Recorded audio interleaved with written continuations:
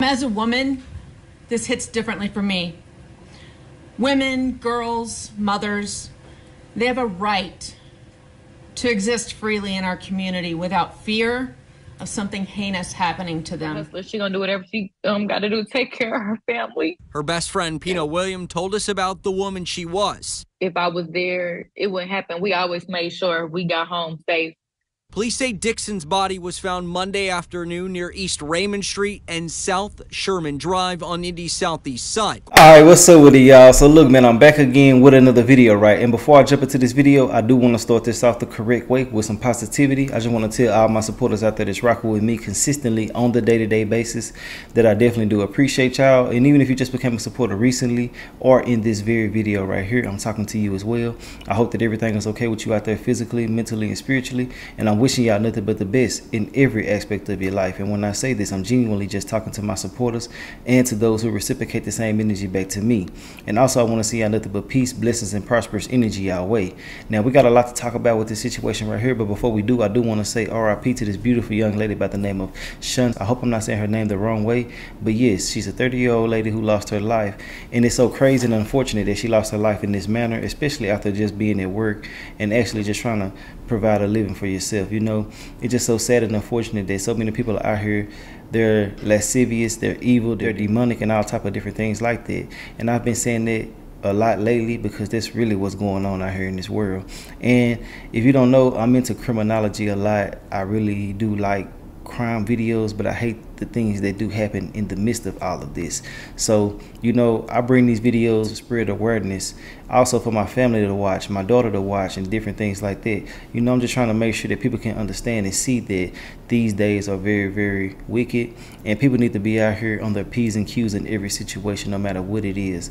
Now, I'm not going to victim shame or victim blame anyone because different things do happen and people just get caught unexpectedly in a lot of different situations. So don't get me wrong when I say what I just said, but you know, back to the story at hand, I'm just letting y'all know, you know, a lot of the times I don't be bringing these type of videos, but I've been bringing them a lot more lately because as I've been seeing, there's been a shift in the atmosphere with the energy and different things like that. It's like something took place not too long ago and it just messed up the whole world. And I mean, the world has been going through a lot of different things, true enough, but it's like right now something just shifted. And that's just something that I want a lot of people to see and be aware of. But anyway, let's get straight into the situation at hand. So actually, she was getting off of work. She called Uber, a ride share, however you want to put it. And this crazy fucker by the name of Francisco Valadez, I think I'm saying his name correctly, but if not, it will be corrected in the video. But basically, long story short, he's 29 years old, and for him to actually do what he did to her is just crazy to me. He took her life. They said that he SA'd her. If you don't know what I'm talking about, it's sexual assault. You know, it's an S that goes in front of that too. So y'all get what I'm saying when I say what I say. But you know, basically, he did what he did, took her to a wooded area and left her there. Now, one thing that I am very, very happy that she did do was have her location on so her family and friends could find her instantly. And I think that this was very, very crucial into finding out who did this to her. You know, without them not knowing certain things in the sequence of events of things that took place that night or that morning, however you want to put it, they wouldn't have been able to find this guy, in my personal opinion. You feel me? That's just me and my thoughts. So I do respect and like the fact that her family was on it. They checked up on her. They made sure she was good. And they got this shit taken care of fast as hell. And I also want to shout out the police department down there for doing their due diligence and getting this shit taken care of. Now, this crazy fucker ended up admitting to everything. Now, I'm going to go ahead and get into the video. I do have a press conference with more details at the end as well. Say, man, be careful, keep your weapon, and stay dangerous. It's hard for me to say that. You know what I'm saying? Because I don't want people to be out here on negativity and violence and stuff like that. But you got to be on 10. You got to be on point. And sometimes, man, you know, when you got that good feeling about anything, follow that feeling. Because a lot of the times, man, people did lose their lives because they didn't follow that feeling. Not saying that this is the case right here, but I'm just saying that in general. And y'all know what I mean when I say that. But anyway, let's get straight into this video. I want to know your thoughts and opinions. Make sure y'all hitting the like button because I'm dropping consistent content. And if they have a GoFundMe or anything like that, I will be posting it in the comment section. You know, I feel like a lot of the times, man, people just do stories and don't want to show the families love. And y'all already know if you've been rocking with me, I always got to show some type of love. But I see a lot of people be needing help too as well with these funerals and stuff. So yeah, and I also donate as well. Y'all don't be knowing morning. I just have to say that because somebody might be saying, you need to donate too. I do. I just do it anonymously. So if you see anonymous on some of these videos I do on a GoFundMe, that's me. Let's get into this though. This is 30-year-old Chanty Dixon. She's a hustler. She's gonna do whatever she got to do to take care of her family. Her best friend, Pino William, told us about the woman she was. If I was there, it wouldn't happen. We always made sure we got home safe. Police say Dixon's body was found Monday afternoon near East Raymond Street and South Sherman Drive on Indy's southeast side. Court documents say the family became suspicious after they didn't hear from her after she got off work Sunday morning. The family filed a missing persons report on Monday morning. Court documents say 29-year-old Uber driver Francisco Valadez told police he picked Dixon up from her work around 3:30 Sunday morning. He attempted to have sex with her in his car, but got angry after a fight with Dixon, and he shot her. Court records allege Valadez dragged her body from the car, assaulted her, and left her body in a wooded area. No one deserves to be treated this way in our community. And I am so sorry to her. An Indianapolis rideshare driver is arrested after allegedly killing a female customer. Fox 59 Jesse Wells spoke to the woman's family and to IMPD's police chief about the case and has the very latest. The victim's family tells me they tracked her phone down to these woods where they found her body and called police. Less than 24 hours later, IMPD had the suspect in custody and are now preaching a message of prevention. Just after 1 o'clock Monday afternoon, in these woods on Indy's near southeast side, a woman who had been reported missing hours earlier was found with a shirt pulled over her head. Police believe 30-year-old Chanty Dixon had been assaulted and shot to death. This is just disgusting all around, and it did not have to happen. Police claim a 29-year-old Uber driver, Francisco Valadez, picked up the victim from work early Sunday morning and drove Dixon to her home at this apartment complex just a few feet from the woods where she was murdered. According to this affidavit, Valadez gave conflicting stories, but eventually admitted to shooting the victim while trying to have with her. After dumping Dixon, the suspect confessed he tried to have her again. This is a family's worst nightmare. We're disgusted by these allegations. Finally, formal charges by the prosecutor's office in this case are still pending. In the meantime, IMPD asks anyone who may have had a suspicious encounter with the suspect using rideshare in recent weeks to contact their department. Jesse Wells, Fox 59 News. All right, Jesse. Thank you. Officials with Uber sent a statement saying their heart breaks for the victim's family, adding that the details of this case are atrocious and that they will assist police however they can. Meanwhile, there are steps that police recommend taking to protect yourself on a ride.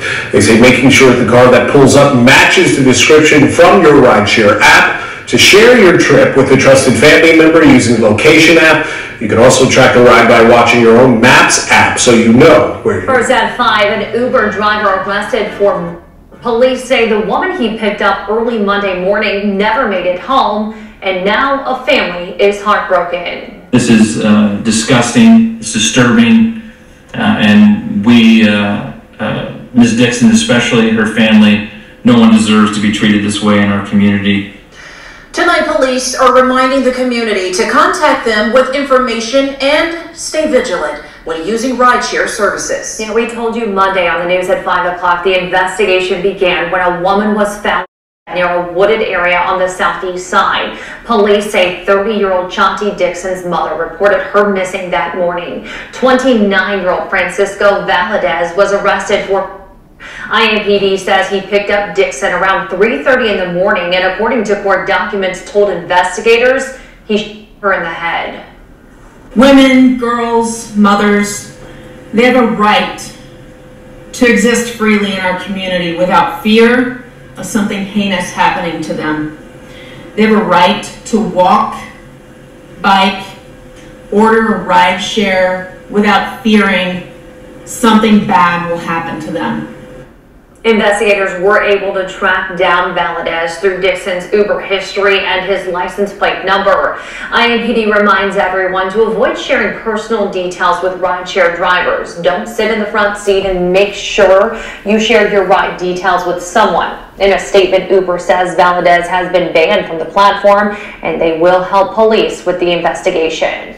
I hate when they say little stupid stuff like that. He's been banned from the platform and things like that. Bro, what else he gonna do? He in jail. And I mean, I can kind of understand them trying to ease the pain and make it, you know, it's like a coping mechanism I guess they're using for different families and stuff like that. But I want to say that they need to take more time out in evaluating these people, because I heard a lot of people saying that they get on at these Ubers and stuff like that, these Uber jobs and ride shares and stuff like that very, very easily. They making enough money to the point where they can do proper screening, and sometimes they need to have an extra person in the vehicle. Make that a requirement. Have somebody that's employed with you guys, that way that they can be in the vehicle as well, so they can see what's going on. You know what I'm saying? They could possibly, you know, help out, potentially be a lifesaver and things like that. They're making way too much money. They like this straight profit. They ain't got to use their own cars. They ain't got to use nothing. They give you a little sticker in your car and you go on a little light, whatever the hell it is. Y'all already know what I'm talking about. They need to take more time out to make sure that they can go ahead and properly secure these people who are spending money with them, because they're making millions and billions of dollars with these ride shares. Let's get back into it though. Tonight at 11, we want to take a closer look at the moments before investigators say a woman was killed by her rideshare driver on the southeast side of Indianapolis. Right now, 29-year-old Francisco Valadez is under arrest. Now, we just got the court documents in this case. Our Logan Gay has been combing through them tonight. Logan joins us to break it down for us. Logan? Those documents say Francisco Valadez told two different stories to investigators before admitting he 30-year-old Shanti Dixon. He reported to police she made a comment that angered him. Police say Valadez picked Dixon up around 3:30 Sunday morning to take her home, but she never made it there.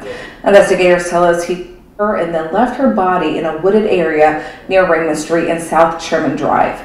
Court. Documents say Valadez told detectives he dragged Dixon's body from his car and put it behind a concrete barrier. Neighbors tell 13 News Dixon lived just yards away and had just moved in. It's pitiful, man. It affects us a lot because now it's like we don't know. You know what I'm saying? And most of the girls out here are single moms and stuff. There's not a man figure there. So, you know, and some of them come in late at night. You know, it's disturbing to know that it's not even safe to even come home anymore. It's kind of disturbing. According to court documents, Valadez was working for Uber that night. Police urge anyone who encountered Valadez as a driver to come forward. Uber confirms Valadez has now been banned from driving for the company, and they will assist IMPD with the investigation. All right, Logan, thanks so much. And police tonight are reminding people that rideshare services are generally safe to use, but they do recommend sharing your ride with people that you know. Verify the driver and the make of the car, and trust your gut. All right, I want to begin by acknowledging the family. Okay. So this is the press conference. I done said basically everything I needed to say. I just want to say RIP to her again. I want to send my love and condolences out to the family. I'm sending y'all healing energy as well. I just hope that everything can be okay with y'all. I know that's easier said than done, but a lot of the times, man, you know, we just fall victim to people out here in their negligence and their lustful, evil ass ways. I just want to say, man, be careful. Keep your weapon. Make sure you stand on point. If something don't feel right, just don't do it. And make sure that everybody is knowing where you're going.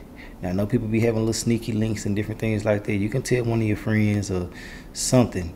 And I really don't advocate for that. You know what I'm saying? Put people in your business. But if you do deal with somebody that's new, especially, do that. Let people know. I don't give a damn. There's no way in the hell you should be out here dealing with somebody that's brand new and not actually like having people to know where you are or who you with. You know what I'm saying? They ain't got to necessarily have your location to go spot for spot where you're going and different things like that. But, you know, if you want to do your thing, I just feel like everybody should be safe. Do whatever you feel is best. I'm going to say that. How about that? Do what you feel is best. I want to say RIP to her again. Send my love and condolences out to the family and friends and anybody out there that had the genuine love for her. Other than that, I'm going to let them say what they got to say, and I will holler at y'all later on another video. All right, I want to begin by acknowledging the family, friends, and loved ones impacted by the horrific we are going to briefly discuss today. And just also, I think it's important to acknowledge the family, friends, and the victims of all of the murders, victims in our city. They all deserve justice, and they all deserve you know, their particular issue to be highlighted. So I want to recognize them today. The information we are about to share reflects what we believe to be an isolated incident. However, we have more work to do. We felt we needed to share with all of you our community and do all we can to spread a message of prevention, to never let something like this happen again here in our community. And as I mentioned at the beginning, talking about and violence, I want to just quickly say to our community that, remember, you have an obligation to help us in our fight against crime, and that when you see something, you have to let us know. You have to intervene when you know you can prevent violence, and we all have to learn to better deal with our emotions in a way that doesn't lead to picking up a weapon and taking a life. So specific to this incident, what I'm going to share with you now is preliminary. It's not all the facts, but here's what we know so far. Yesterday, September 9th, a missing person report was filed with IMPD. Officers were told that a Chanty Dixon was missing since early Sunday morning. Detectives were told that she was picked up around 3:30 a.m. By a rideshare driver to be taken home. No one had talked to her since that time. Yesterday afternoon, at just before 1 p.m., IMPD Southeast District officers were dispatched to the 1800 block of Wagner Lane on the report of a deceased person found near a wooded area. Officers located an adult female there, later identified by the Marion County Coroner's Office as the missing woman, 30-year-old Chanty Dixon. Due to the unusual circumstances, homicide was notified and began their investigation. Along with the homicide investigators, the Marion County Forensic Services Agency and the Coroner's Office conducted their evidence, and detectives canvassed the area for witnesses and surveillance cameras. Quickly, a suspect, or a person of interest, was identified. Detectives were able to place that person into custody, and after an interview, they arrested 29-year-old Francisco Valadez, who was preliminarily charged with. One part I failed to mention, it was Ms. Dixon was found to have injury consistent with a gunshot wound. Preliminary information suggests that the suspect was a rideshare driver, and he had picked up Dixon just prior to her.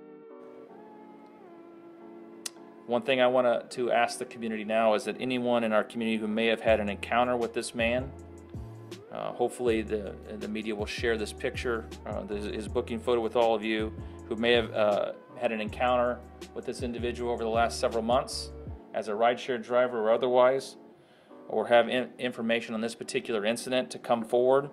You can call our homicide office at 317-327-3475 or Crime Stoppers at 262-TIPS. Obviously, this is a preliminary charge of murder. I anticipate additional facts being discovered and additional charges on this individual as we move forward. Those decisions will be made by the Marion County Prosecutor's Office. Like I said at the beginning, although I'm not getting into the individual facts, those facts will be known to everyone once the probable cause is available. This is disgusting, and we, Ms. Dixon especially, her family, no one deserves to be treated this way in our community, and I am so sorry to her family that we're here today. And with that, I'll turn it over to Assistant Chief Cummings, who has some additional things to say today. Thank you. Thank you, Chief. So good afternoon. As a woman, this hits differently for me. Women, girls, mothers, they have a right to exist freely in our community without fear of something heinous happening to them. They have a right to walk, bike, order a ride share without fearing something bad will happen to them. This is a family's worst nightmare, and we extend our heartfelt condolences to her family during this trying time. We're disgusted by these allegations. This occurred in a residential neighborhood with children getting off the bus nearby. We commend the hard work of our detectives. In this case, in which an arrest was made in just a very short time, a matter of hours. Excellent work by our police department. I also want the community to know that at this time, we believe this to be an isolated incident. Ride shares continue to be an excellent and a safe option to use when you're out in our community. Socializing, touring, they continue to be a safe and excellent option to use. We encourage anyone who's using a ride share to always check the make, the model, the name of the driver. Check those with your app. Make sure that it is the person that your app is indicating should be the person who is picking you up. There's an option in your app for you to share your ride with people who you know. They can track your ride as you go along. They can monitor the progress of your ride and see where you are within your ride. If something doesn't feel right to you during your ride, you can ask the person to pull over and you can get out. You can call 911. And last but not least, trust your instincts. If the driver pulls up and it doesn't feel right to you, don't get in. Trust yourself. I myself use ride shares and I follow these tips. Women, you have a right to exist in this community safely, and you have a right to use these ride shares safely. Trust yourself. Chief? We'll take some questions. Just know that this is still an ongoing investigation, and I assume over the next 72 hours there'll be a full published probable cause affidavit that will give you more facts. We also want to be sensitive to the family here that the details that we share are appropriate given the grief that they're feeling at this point in time. Chief, how were you able to locate the suspect so quickly? Well, I mean, obviously technology, when you use rideshare apps, there's certain information that's available on those particular apps that helped us lead us to an individual who we were able to interview fairly quickly, and based on those interviews, the detectives felt like they had enough information to make an arrest. So utilizing the technology that exists on your own phone and through these rideshare apps, as the assistant chief mentioned, that these apps have done a lot of work to try to make sure people are safe. And so adding on to what she said about using the apps there is also tell people where you're going, that you're in an app, when you're expected home. Those things are important too as you utilize these services. Can you just talk a little bit more about just being able to feel safe and want to use rideshare apps here? Go to your destination safely. Something like this potentially happen. Just elaborate a little more on that. Yeah, I mean, I'm assuming, I know I use them. I use them all the time when I'm out of town. I've used them in our own city. I have never had an opportunity to feel unsafe in any of those opportunities. However, I know that's not everyone's experience. And so using those tips that you heard from the assistant chief are important. Some other ones that to think about is don't talk about your personal information on there. You're not required to have a conversation with the individual driver in there. So you can be polite and say, this is not information I want to share with you. I just want to get from A to B without having a conversation. We talked about sharing your location. Make sure you sit in the back seat. Make sure you wear your seatbelt. Track your route. Have your phone available, that if it's necessary to call for help immediately, you can have that at your fingertips, on and ready to go if you feel like you need to do that. And like the chief said, is in the trip if you need to get it. If you don't feel comfortable, you don't like where this is headed, you don't like the conversation that's being had, tell them to pull over and then get out and call 911 if you're not safe in that area, and we'll come out and assist you.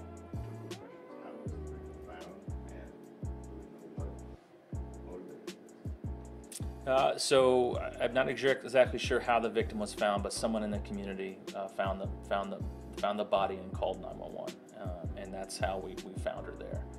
The motive, I don't want to speak outside the probable cause affidavit. I want to make sure that the information that the detectives submit to the prosecutor's office are the facts, true and accurate. I know that I've been given a briefing on it. I can't really tell you what the motive is, but what I will say is it's unnecessary. I mean, there's very few times in the world where taking someone's life is necessary, but this is just disgusting all around, and it did not have to happen.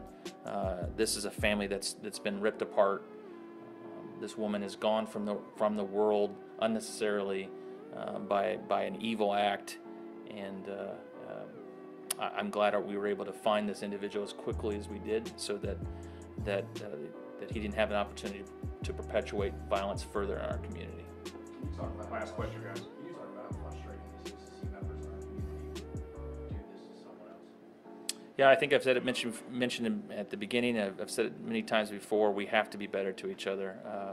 Murder is one of the hardest things for a police department to prevent. A lot of the time, it happens in the heat of the moment and situations that are occurring at that time. A lot of emotions related to it, a lot of conflictual issues to it, and it's frustrating for us. It's frustrating for the community. But our officers and detectives are going to keep working out, going out every day and working and doing our best and doing our part.